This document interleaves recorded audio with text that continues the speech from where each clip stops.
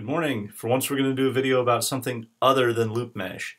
Take just a couple of seconds here and show you one way you can deal with plosives that have been captured inadvertently with your audio track. Plosive being that hard air burst you get off letters like P and T and F, where the speaking of the word or singing of the lyric moves a lot of air. The air pushes against the diaphragm of the microphone, kind of bottoms it out, and you get that distinctive thump like this. Try that again. Some plosives can be repaired during editing through careful reshaping of the waveform. And I used to subscribe to the school of thought that if you recorded it that way, you were stuck with it. But there's a technique you can use to attack some of them. It's not 100%, but it works pretty good most of the time. And what we're going to use, this obviously we're doing this in Cubase. You can do it right from the track inspector using the handles on the audio clips. So let me shift gears and play this guitar loop for just a moment in order to demonstrate the handle tools. So you highlight a clip, you get these, not pointing, like you can see what I'm pointing at.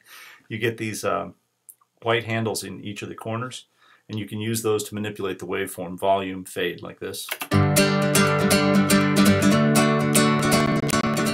can use that to turn down the volume, obviously. And we set this to loop, sorry. Up.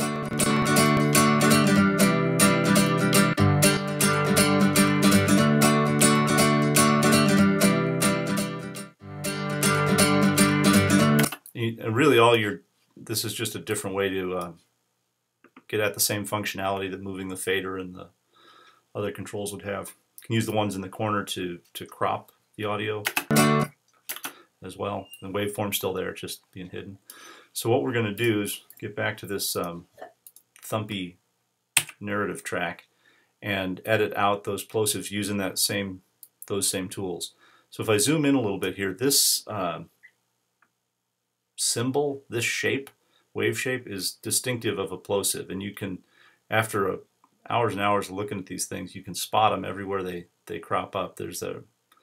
I think of it as an S form, but whatever you want to call this, that signature appears every time you've got a plosive or a dog that wants to leave the studio. What we're going to do is take the scissor tool, and we're going to cut this waveform just as close as we can to the beginning of that waveform shape. Then back to the arrow tool, and using the fade in handle, just going to drag that down to de-emphasize the plosive.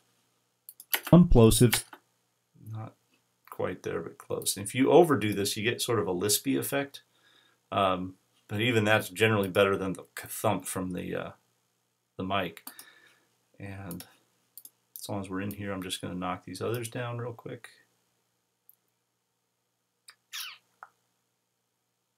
That's one for sure. That's why the dog is upset back here, because I'm making edits without listening to what I'm editing first. She knows that's a recipe for disaster. Very smart dog. Okay, almost done. And the very last one in this series was actually the letter F, which is P is almost always your culprit, but this one is that pronounced down swale at the beginning. There's a telltale of a overblown letter F. So with those de-emphasized, oops, too far. See how it sounds now. some plosives can be repaired during editing through careful reshaping of the waveform.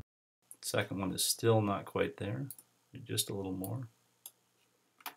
Some plosives can be repaired during editing through careful reshaping of the waveform. This one is still just, there's a little clunk in there still.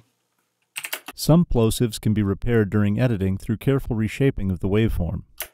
And we're just about there. Again, if you overdo this, you'll start to notice the fades a little bit, but generally if you've got if there's music going on around it, or it's one isolated in a string of narration, the listener is never going to pick up on the fact. They certainly will notice the fix a lot less than they'll notice the original plosive. So for what it's worth, I hope that helps. Enjoy, and we'll talk to you again soon. Bye.